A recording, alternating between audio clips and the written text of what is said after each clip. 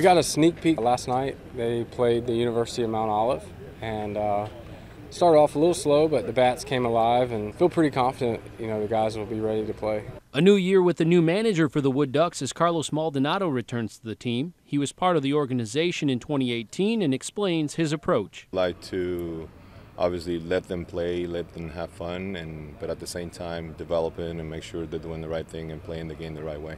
A new collective bargaining agreement just reached means bigger paychecks for the Wood Ducks. Obviously, you come to the field every day and play as hard as you can, but it's a little better when you get paid a little more, So, yeah, we're super excited about that, and, we feel like we earned it. Regardless of pay, opening day is always an exciting time, especially for some of the new faces. The returning players help to keep them even-keeled. I had some great role models when I got here last year, a lot of older guys, so just try and follow in their footsteps and show all the guys who it's their first year, like how things work at a full season affiliate and just what we do on a day-to-day basis. Have fun, It's a lot of fun. You got to enjoy it. Not too many people get to put on the uniform and do that.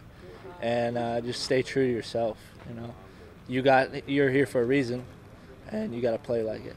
One of those new guys is opening day starter Brock Porter. He's straight out of high school from Michigan, and he's eager to show his stuff right away. Feeling pumped. I can't wait to go out there and just give it my all and be with these group of guys. Can't wait to go out there and pitch for the Wood Duck Nation. I'm excited. I think it's a new opportunity for me, but going out there, it's my first year. I'm just going to go have fun.